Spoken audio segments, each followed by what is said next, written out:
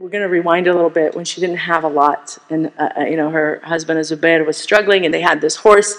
At that time in her life, she did a lot. She would go out early and get water for the horse, feed the horse, bring it fodder. She would walk it. She would go and get date seeds, and they would at that time crush it. And it was a very labor-intensive life.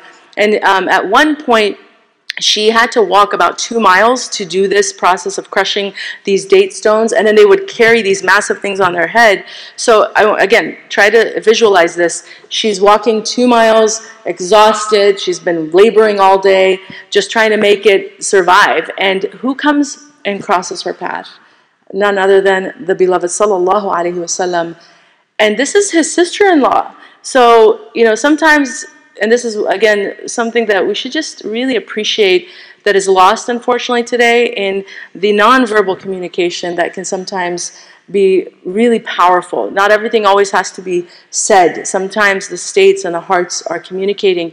So the Prophet ﷺ sees his sister-in-law in this state without a single word. He stops his camel and orders the camel to kneel.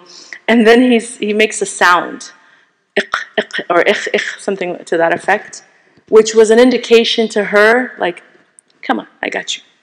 Sit on the camel. I'm going to take you the rest of the way. He had this compassion for his sister-in-law, seeing her in this state. But subhanAllah, now I want you to see what she does. This is, again, emotional intelligence of a wife and a woman who is using her intellect to assess the situation. There's all these men here, the Prophet ﷺ's here.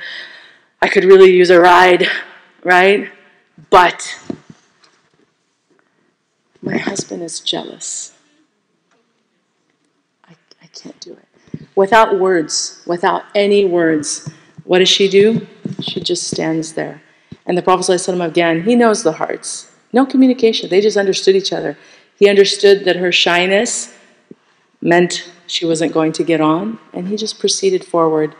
And she went home, rushed home to tell her husband about this whole incident, what happened, because she wanted to be transparent. We have to, again, apply this in the modern context. A lot of things are happening in spaces private, in marriages and lives all over the place, and everybody's all about privacy now. Give me a break. You're married, transparency. You should have, you know, access to one another's, you know, whatever is public, right?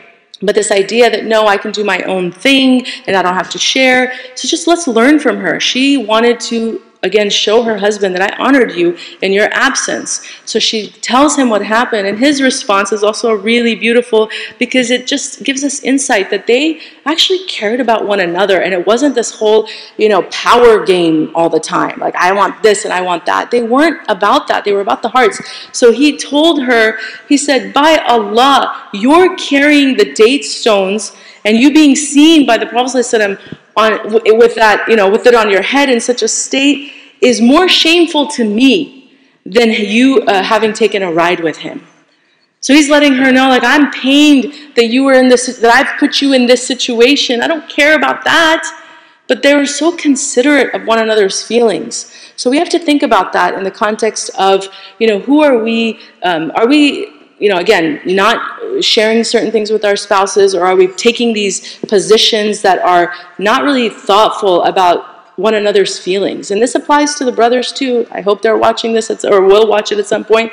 But you know, if your wife asks you not to socialize with certain people, it's respect that you honor that request, and vice versa. And I think we just have to, you know, take that, you know, nasiha from this.